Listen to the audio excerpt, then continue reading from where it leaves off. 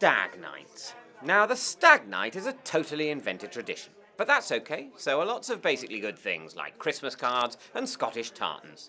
And I suppose, come to that, so ultimately are weddings, Christmas and Scotland, every tradition having to start somewhere after all.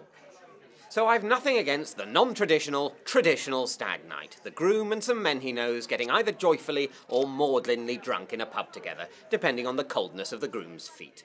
But of course that's not how stag nights are anymore. Nowadays there's always an activity involved, generally paintballing, quad biking or something else in which the groom has had absolutely no prior interest and indeed has probably never done before except at other people's stag nights. And it's not an evening anymore, it's a weekend. And it's certainly not in the local pub or the place nearest to the middle of where all the invitees live. It's in bloody Tallinn. I have nothing against Tallinn.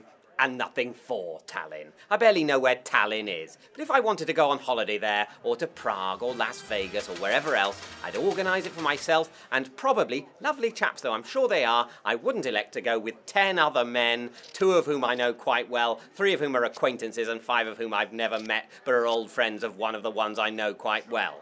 That's a weird holiday dynamic. When you invite people to a stag or hen night like that, unless I suppose you're offering to pay for everyone, you're essentially asking for everyone to take and pay for a not particularly bargain break in celebration of you, and we're already coming to your wedding.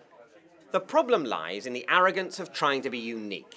Now that not everyone simply goes to the pub, the pressure is on each new groom to prove his wedding, and by extension he himself, are so special that only 10 days whitewater rafting in a paddle steamer crewed by strippers can adequately reflect it. Whereas, of course, it doesn't work like that. If you're boring, no amount of high-speed water prostitution will save you. If you're not, then a night in the pub with your friends will be great. Incidentally, a brief personal note to my friends Mike, Peter, Chris and Robert Webb. Obviously, I'm not talking about your dues. They were the exceptions that proved the rule. I had a brilliant time. Tallinn's great.